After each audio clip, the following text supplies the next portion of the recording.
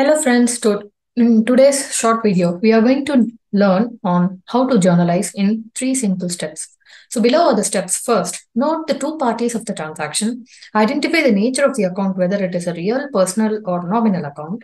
Apply the golden rules of journalizing, for which I have made a detailed video. You can check the link in the description box, and then you would get to know the journal entry and you yourself could pass. If you're new to my channel, then I would like to introduce myself. I am Shrinidhi and I post short lecture videos on accounting and finance every week, and I also take up topic suggestions from my subscribers. So you could consider subscribing to my channel and leave a comment on the topic that you're looking forward so that I could come up with the topic in my next video. Now that we have looked into the 4 steps of journalizing, let us take 3 examples in that I'll explain you in detail on how to apply these steps for creating a journal entry. So first, say there is a company named XYZ Limited and it is purchased stock by cash. So let us take the first step. The first step is to identify the two parties of the transaction. At this moment, you should get the question on one important element of this transaction. That is financial nature of the transaction. I haven't specified the amount for which this transaction has happened. So only we will journalize only those transactions which are financial in nature.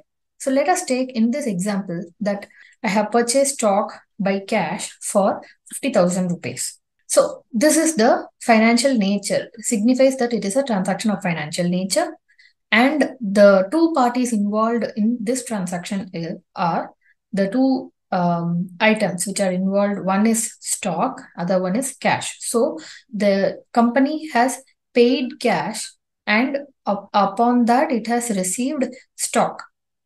For how much? For 50,000. So in this case, stock is a real account, right? Cash is again a real account. So what is the golden rules of accounting? So now we are in the third step. We have first step, we have identified the parties of the transaction. Second step, we have identified the nature of the account of these two ledgers. And third step is to apply the golden rules of accounting. What is the golden rule of accounting say for real account? Debit what comes in and credit what goes out. And now we are going to pass the fourth step, that is passing the journal. Debit what comes in. So we have purchased stock. So we will debit stock. Stock will be debited, and what is being moved out of the company, it is the cash. So cash goes out. So we will be crediting cash. So the transaction value, which is 50K. So this is the journal entry which is to be passed for this transaction. Am I clear? Okay. Now we'll move on to the next example. Next example is paid salaries to employees. Employees are those because of whom the business is running. So their contribution towards the business is towards the day-to-day running of the business. So whatever we pay to them is revenue in nature. It is a revenue expenditure. So in this case, the salary which is being paid to the employees is a revenue expenditure expense. So now let us move to the first step of identifying the parties to the transaction. One is salaries and the other is we have paid. So it will be either cash or bank. We have identified the parties. The second step is to note the nature of account. So in this case, salaries is an expense account. So it is a personal real or nominal account. So it is a nominal account. Salaries is a nominal account and cash or bank is a real account. Now we'll move to the third step of applying the golden rule. That is, for a nominal account, we will debit all expenses and losses and credit all incomes and gains. So in this case, salary is a nominal account. It is an expense. So we will debit the salary account and we are paying cash. So real account credit was what goes out. So we will be crediting cash or bank. And that is how we have come up to the last step of passing the journal entry. Once again, this is to be a for financial nature, right?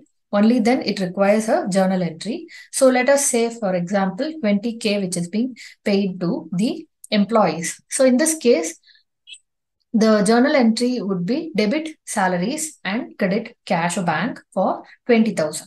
Last example is capital contributed by the owner. Very, very important, because in a sole proprietorship, when a sole proprietor enterprise is being opened, there is an initial capital which is being pumped into the business. Who is the contributor? It is the owner who contributes to the business. So who is the owner?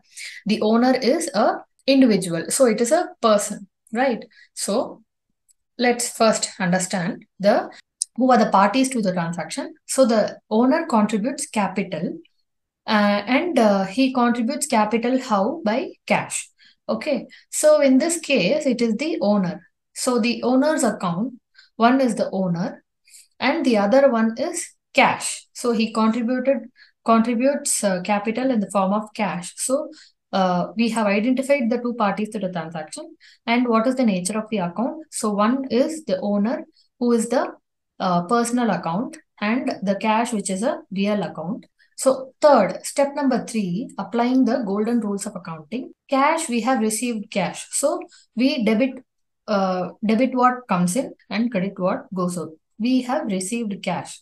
So we will debit cash account to who is to be credited. It is the owner, right? Because he credit the giver. Debit the receiver, credit the giver. So in this case, owner is the giver. So the owner's capital is being credited. So once again, how much? Let us take the example as 1 lakh rupees is being invested. So this 1 lakh is the value of the transaction, and hence we pass the journal, which is our fourth step. So first we have identified the parties to the transaction. Step number 2, we have identified the nature of the accounts. Third step, we have applied the golden rules of accounting. And the fourth step, we have passed the journal entry. So in these 3 cases, I hope you have understood on how easy it is to pass a journal entry for any financial transaction.